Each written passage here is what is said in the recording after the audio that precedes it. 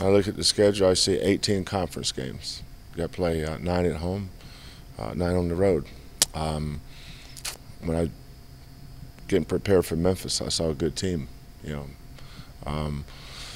But you know, they're all tough this time of the year. But if you don't have a good team, you don't have tough games.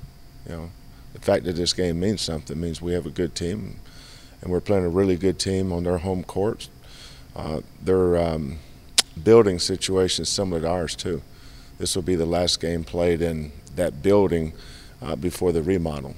I think Mick told me he's playing all his games next year at Northern Kentucky, which is just right across the river from Cincinnati. So he's going to be out of his building for a year. So senior night, last night in the building, coming off a loss, piece of cake.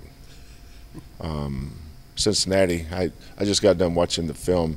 That was a long time ago. We played them on January the 7th. That was a long time ago.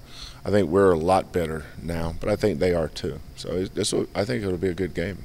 What these kids have accomplished, given the situation they were put in, not having him for I think 14 or 15 games, and hanging in there.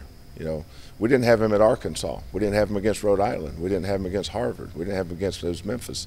You know, our record is 13, I think. And what's our record with Devin? 13-2.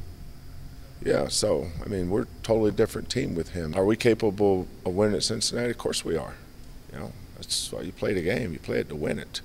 And then we have East Carolina. So we're either going to wind up winning 9 out of the 10 or 8 out of the 10. I think that's pretty good for this group.